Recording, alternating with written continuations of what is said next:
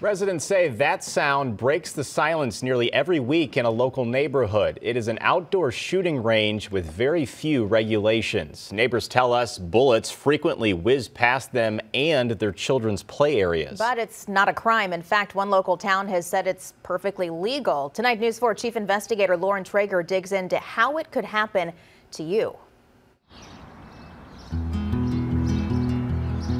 We bought this house for the yard, so our kids can play here. Lisa Shirley says they moved to Wildwood for the peace and quiet. We put a lot into it and they love it. But their serenity was soon shattered.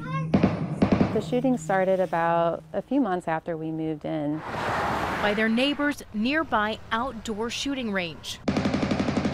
Videos they've captured of the gunfire blasting. It feels like you're in a war zone. We've heard bullets whizzing through trees. She's been fearful to let her kids outside. At times, they're 50 to 100 feet from when he decides to start shooting semi-automatic to automatic guns. Even heard from their baby's bedroom, the gunfire waking her up. It's just become a nightmare. Brenda Eisen lives nearby too and has for 3 decades. It's been wonderful until just these last few years. We started hearing a lot of gunfire. And it was increasing in frequency. Once recently, while outside, I heard the gunshots and then I heard bullets whistling through the trees, and it was terrifying. The neighbors took drone video showing, they say, people shooting very near their properties. For months, they say they've pleaded their case to all who might listen. Hey, Paul. Including the property owner. Dude, you're shooting into the people's backyard right over here, man. But the gunfire continued. They've even called the police and have gotten this. I have no authority to go over there and tell that man to stop shooting, is what I'm telling you. And they talked to Wildwood city leaders. The response had been that the firing range was legal, operating within city code. It's going to take someone getting killed for them to give this the seriousness that it needs. And while it is a bit rural out here, this is truly a neighborhood. There's a number of homes, so you might be asking yourself, how would an outdoor shooting range be legal? I took a look at Wildwood city laws to find out. The current ordinance prohibits shooting a firearm within 450 feet of any dwelling, church, school, playground, or building not owned by the person discharging the guns. City officials have said the firing range they've been shown is a little over 500 feet away from other buildings. And they have said the Shirley's playground doesn't count as an official playground.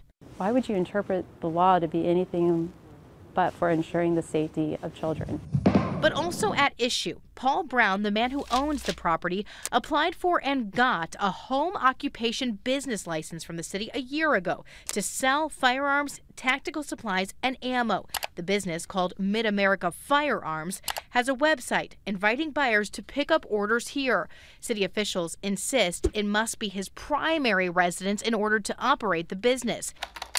But through a public records request, News 4 Investigates obtained his voter registration and history, indicating he lives here instead. Though we could see someone inside, no one answered the door. We are supporters of the Second Amendment, so it's not a matter of that.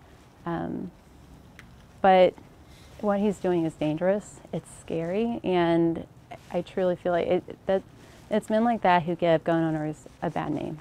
Do you feel for them and their concerns? Well, I feel for everyone involved in this situation. We took the issue straight to Wildwood Mayor Jim Bolin. He says just this week, the city issued a cease and desist to Paul Brown and his business. If the notice is complied with that the city has issued today, which I hope it is, that will go a long way to making sure that nothing unsafe occurs. Bottom line, the city has now determined he cannot operate that business. Correct. What changed? Well, what's changed is that we've learned through independent investigation that the information for the application to obtain the accessory use is inaccurate. It's a move worried neighbors had hoped for months. Should the city have acted sooner than this? The city's acted very quickly relative to this situation. But even without the business, the gunfire could continue. He likely can do that as long as he complies with other ordinances that may relate to that. So now on the table, a possible revision of the city's laws, including the 450-foot rule. So News 4 Investigates check with other towns. Chesterfield, for example, has a very similar ordinance stating guns can't be discharged within 150 yards of a house, dwelling, or apartment. O'Fallon, Missouri, as another example, only allows outdoor ranges with a conditional use permit in agricultural zoning districts, not residential ones. Firing a gun at all in city limits is unlawful except at an authorized range. Eureka, too, doesn't allow outdoor ranges unless for a military training facility. I'm a proponent of gun rights, and I think most people in Wildwood are. Mayor Boland says he doesn't yet have an opinion on whether Wildwood's laws should change. My opinion at this point is going to wait to see what that resident body does, and then I'll take it from there. 450 feet is nothing when you're talking about the flight of a bullet. But some residents we talked to say the laws about shooting within city limits must change, and soon. I'm terrified that something is going to happen, and I don't even want to let them out there, which is heartbreaking. Neighbors demanded that their voices be heard. Speaking publicly here at a meeting at Wildwood City Hall tonight, a public safety meeting where they were looking to discuss changing some of those firearms regulations. One voice we have not heard much of, though, is that of Paul Brown. He has not returned our attempts to reach him through calls, texts, or emails. Certainly a lot more could come on this issue, and you can count on News 4 to continue covering it. In Wildwood, I'm Lauren Traeger, News 4 Investigates.